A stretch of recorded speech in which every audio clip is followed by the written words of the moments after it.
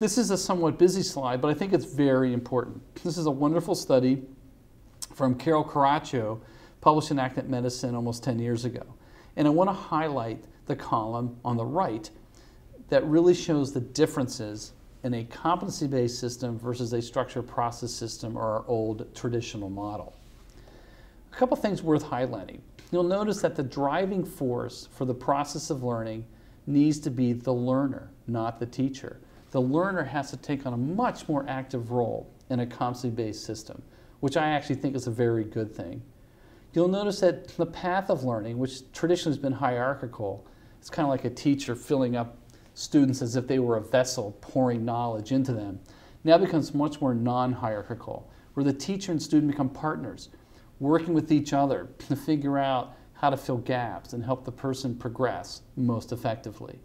And the responsibility for the content has to be shared. The goal of the educational encounter is not so much acquiring knowledge, it's now applying knowledge. That becomes a very important distinction.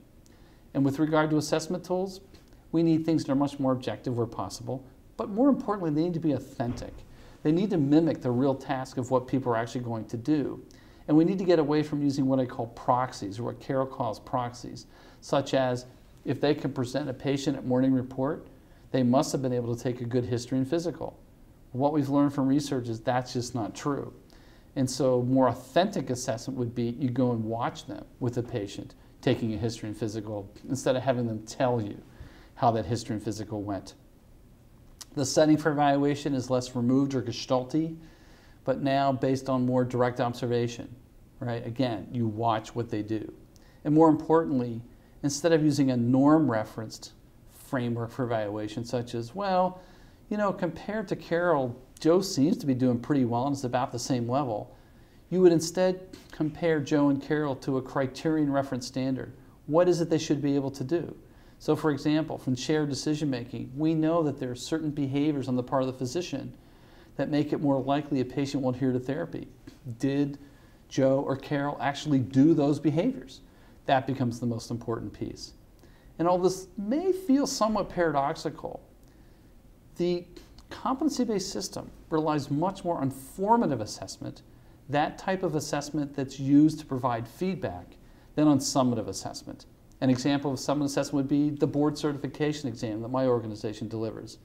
I certainly don't want to wait until somebody's taken 3 years of training to find out on a multiple choice exam that they don't have sufficient knowledge and the ability to use that knowledge to be a physician. Formative assessment, done much earlier in the process, should have made that determination much earlier. And it's not only fair for the trainee, but actually make sure that trainee reaches the highest competence they possibly can. And as I mentioned before, variable time is a possibility in competency-based education, but I don't think right now it's the thing that should receive our greatest emphasis. I think what's most important about this shift is that we measure what people are actually doing and are able to tell the public that when we graduate somebody, they are truly ready to enter unsupervised practice because the assessments and the curriculum are well aligned with the competencies they need to be effective, independent physicians. Now, another way to think about this and the importance of assessment comes from George Miller's famous assessment pyramid. At the bottom of that pyramid is knowledge. That's the foundational thing that we all need to know. As I like to tell people, you can't have an empty hard drive. A Homer Simpson-like hard drive just isn't going to cut it. And so knowledge is still important, and we can measure that with a multiple choice exam. And we can actually do that quite well.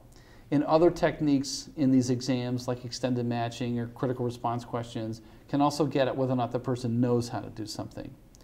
Shows how type assessments are very important, and they're being used routinely, particularly among medical students. And these are the standardized patients and other types of simulation. They tell us if somebody has the capacity or the capability to actually do particular skills or have particular knowledge. But what's most important is what they do. That's called performance. When they're caring for patients in the actual clinical care context, can they take care of those patients effectively? And so faculty observation that was highlighted on the previous table from Carol Caraccio is critical.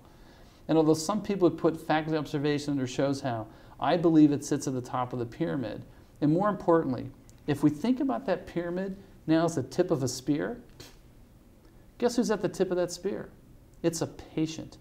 So how well we observe, how well we assess our trainees is absolutely critical. So with that kind of background of what competency-based medical education is and the definitions of it, let's now think a little bit more about evaluation frameworks and language. Why is this important? Well, one of the things that challenges all of us is we often don't have a shared understanding that some of this language or these terminologies or frameworks are very difficult for all of us to kind of have a shared understanding. And so that's an important next step to fully realize the potential of a competency-based system. So let's explore some of those. Let's start with a simple definition. What exactly is a framework? Well, this is right out of Webster's dictionary. It's simply a skeletal or structural frame, a basic structure such as of ideas, and finally it serves as a frame of reference. And I think this last one, frame of reference, is very important for us. We need to be able to have a frame of reference that we can go back to make sense of the things we observe our trainees doing and make sense of the information and data about their performance. And as Marvin Dunn pointed out, the ACGME competencies are simply a framework or frame of reference for education assessment. They are the organizing principles to frame our discussion and to design our curriculum.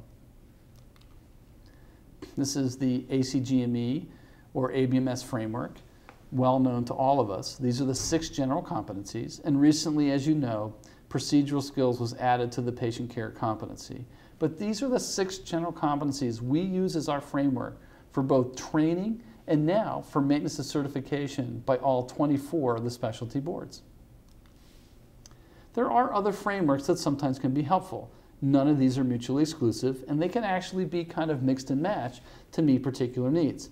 I'm going to walk through each of these.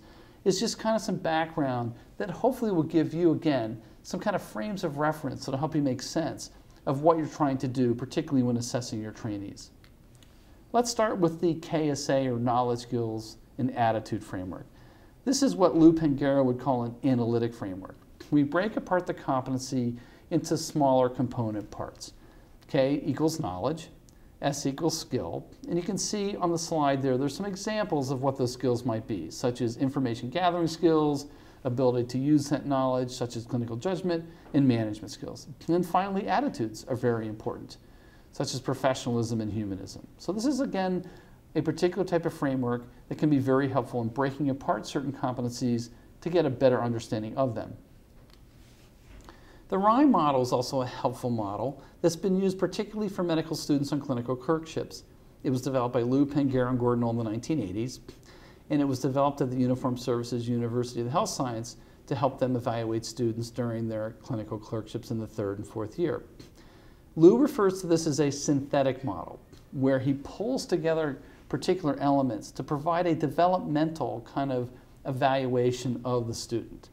So for example, reporter is a medical student who can collect an accurate history and physical and report that information back in a coherent, efficient frame to the attendings or the team. That would be a reporter. And for Lou, a 3rd-year medical student on their clerkship must be able to reach the reporter level in order to pass the rotation. An interpreter is now somebody who can not only collect and report back the information, but they can now make sense of it. They can interpret what the information tells them about the patient, such as be able to create at least a general differential diagnosis for common conditions. A manager is somebody who can then take that interpretation and begin to at least develop a draft plan for what you might do for that patient, how you might treat them, what antibiotic you might use, for example, for pneumonia, what tests might be needed for this patient to complete the workup. And a really high-functioning student is somebody who can educate others on the team relative to the patient in front of them. Very few students will actually reach this level. And in Lou's system, people who reach the manager level are considered honor students in their 3rd year. Now, these are helpful frameworks, but for us in residency and fellowship training, we probably need to bump them up one additional level.